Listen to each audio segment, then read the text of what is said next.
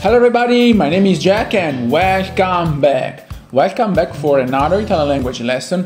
Today we are dealing again with numbers. So in a previous video you can find the tab up here. First I invite you to watch that video about numbers, because this next step is about numeral adjectives. So you could ask me, what's the function of numeral adjectives? Well, you know that you can use numbers to describe properties of items. Because of course, in the majority of case scenarios, you're going to find yourself trying to describe how many things are present in a determinate context. So it is way important not only being capable to count in Italian, but also to transform the numbers into the corresponding adjectives.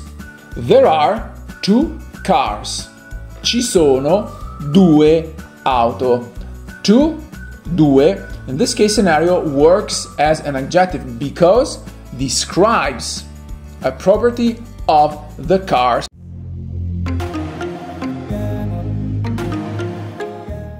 In English, as happens in Italian, the distinctions is made by two main categories at which the numeral adjectives are belonging.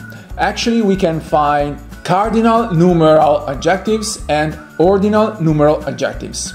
In Italian, aggettivi numerali cardinali and aggettivi numerali ordinali.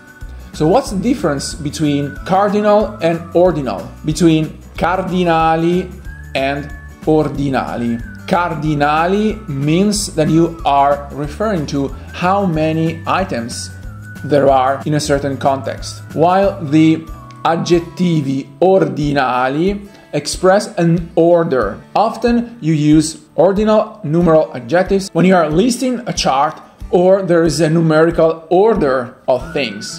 First, second, third, those are examples of ordinal numeral adjective. But let's go in order.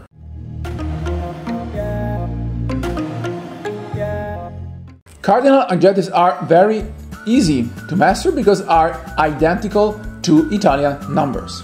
So the similarities with English is very uncanny.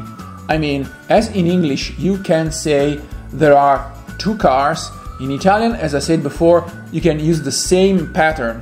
Ci sono due auto. If you place that due before a noun, you create an adjective.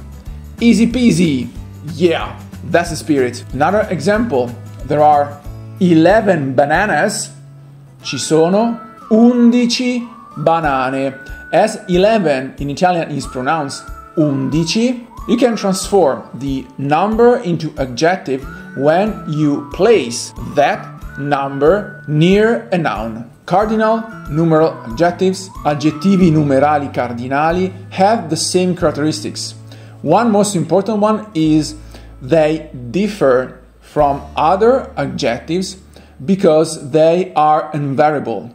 So the numeral adjectives, the cardinal ones, are not affected by the changes in number and gender. Of course, if you list more than one item, it is obvious that you are dealing with plural. One kid, un bambino, two kids, due bambini.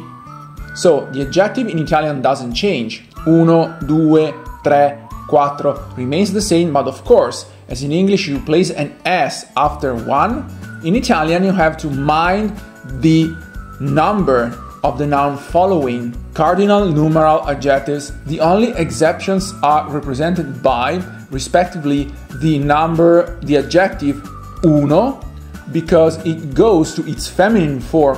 Un bambino, one boy, una bambina, one girl. Another exception is mille, which is translated into thousands, because mille is mille when we are referring to 1,000, but when we must be more specific, 10,000 in Italian is going to be 10.000.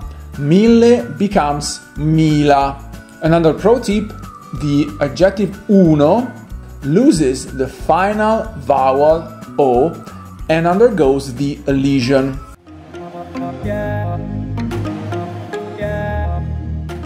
Their function is to represent the order of a numeric series.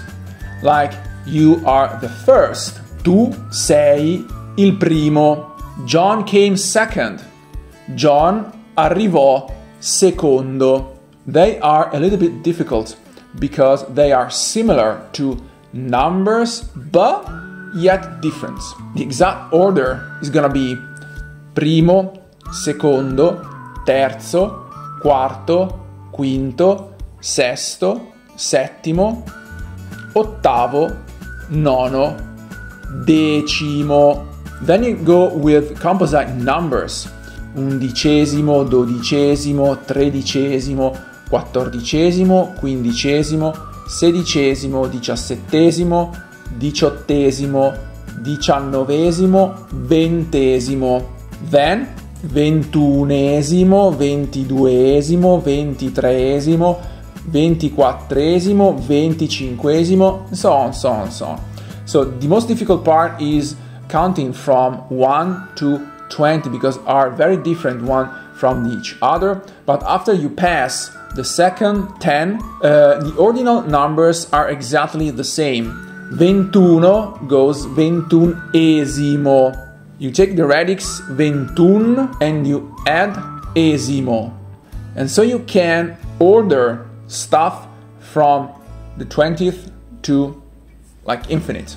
Cento, centesimo, centoventesimo, millesimo, millecentesimo, and etc. And most important thing to remember is that ordinal numeral adjectives in Italian, they change their form depending by the number of the gender. Here we have the changing in the gender.